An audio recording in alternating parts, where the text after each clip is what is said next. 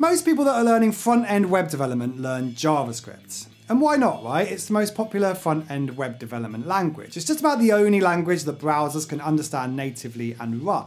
The internet is full of guides and tutorials and walkthroughs on JavaScript. Some of them, indeed, are right here on my channel. But just because JavaScript is very common, does that really mean that it is the best language to learn if you're new to web development?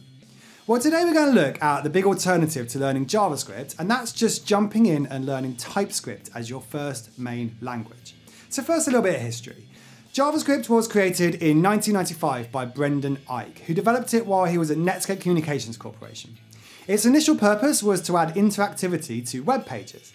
Over the years, JavaScript's capabilities grew, and that made it an essential tool for web development.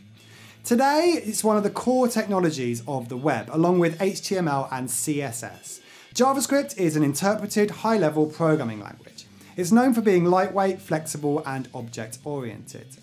Over the years, several standards have been developed for JavaScript, including ECMAScript or ECMAScript.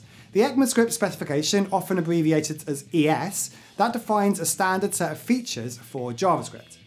So you might have come across various editions of the spec being called things like ES5 or ES6 or ES 2015. These are all short for ECMAScript, and they basically mean the JavaScript version. So as websites and web applications became more complex, the demand for more robust tools grew, and developers started looking for ways to write maintainable and scalable code. And so that's where TypeScript enters the story. TypeScript was introduced by Microsoft in 2012, and it's a superset of JavaScript. So that means that every valid JavaScript code is also valid TypeScript code. The main addition that TypeScript brings to JavaScript is optional static typing.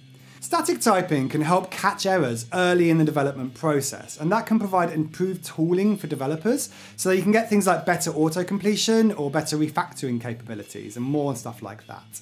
So with TypeScript, you use types, obviously, but also things like interfaces and generics, and even features from future versions of ECMAScript before they become standard in regular JavaScript.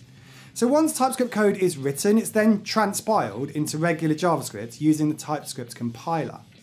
So this means that the end result is still JavaScript, which can run in any browser or JavaScript runtime environment.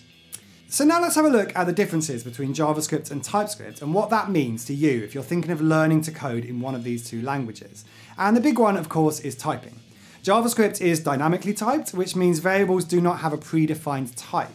The type of a variable is checked during runtime. TypeScript, on the other hand, offers optional static typing. So that means that you can specify the type of a variable or a function or an object at compile time.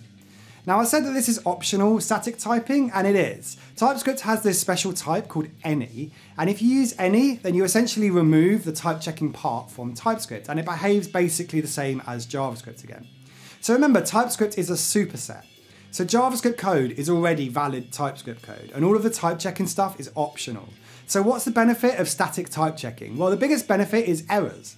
And when you're learning to code in a new language, you're going to have a lot of errors. And that's okay, but generally TypeScript makes errors much easier to fix. The idea of using types that it takes you a little bit more time to write the code in the first place, but you do save a whole load more time when something goes wrong and you need to fix a bug. So think more time typing code and less time staring at error messages. So TypeScript is good for that. But where is it less good? Well, if you're just like starting to learn how to code, and I think it's fair to say that TypeScript does have a steeper learning curve than JavaScript natively. So that is, you need to learn more concepts to get working in TypeScript than in just JavaScript. So learning about types is a big one, but you probably also want to learn about object-oriented programming with TypeScript, because having types at your disposal will lead people to write code in a more object-oriented way, and a lot of open source TypeScript code bases are pretty object-oriented. So learning JavaScript, being a foundational web language, might be considered more straightforward initially, but with TypeScript, there's an initial overhead to understanding the static typing and the TypeScript specific features, but then it can offer a more structured approach, especially for large-scale projects.